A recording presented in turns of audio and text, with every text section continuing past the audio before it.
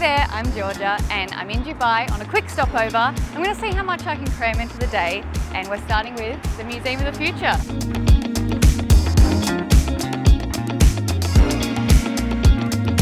So this space is called Today Tomorrow. And look, this is my new mate. This is Amika. Hello, Amika. Hello, human. Salam alaikum. Welcome to the Museum of the Future.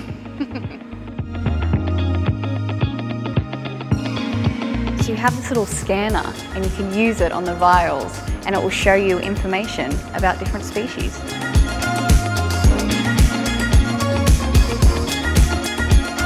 So all of these shapes are actually Arabic calligraphy that are quotes about the future written by the Sheikh.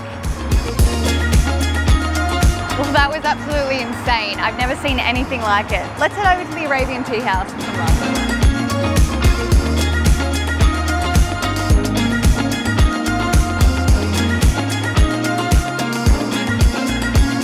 So I'm in the Arabian Tea House in Al Fahidi. This is such a cool place. I've never been to anything like it. There's pebbles on the floor in a restaurant and leaves on the ceiling. I don't know whether I'm inside or outside. I can't wait to dig into this amazing food. Now we're going to have a little walk around Al Seef, which is a neighbourhood in Old Dubai.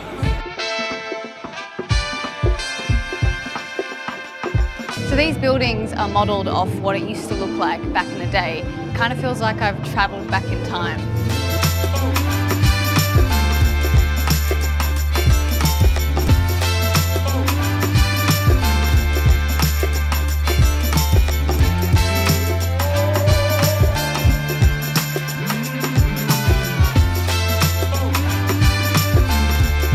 I was literally just over there this morning. I'm just having a little recharge right now, and then I'm going to head to Al Sakal to check out a bit of art. I'm just going to stay here a bit longer.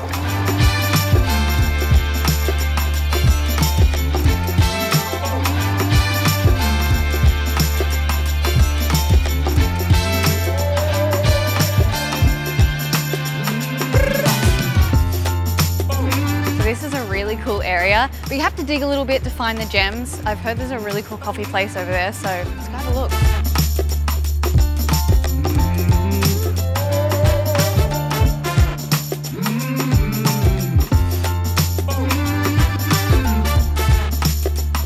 Welcome to the Tandoor Dinner.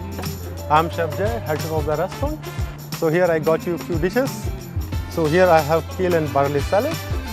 Here we have charred aubergine with tomato chutney and yogurt tahina sauce. It will go very well with butter naan. Awesome, thank you. I believe you will enjoy. Thank you. Thank you very much. Thank you. Thanks.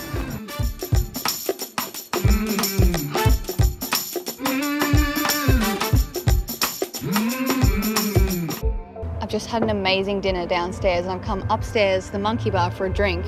Honestly, I didn't know what to expect traveling alone as a woman in Dubai, but it's just been an amazing experience and I've just had the best time traveling alone, and I would do it again in a heartbeat.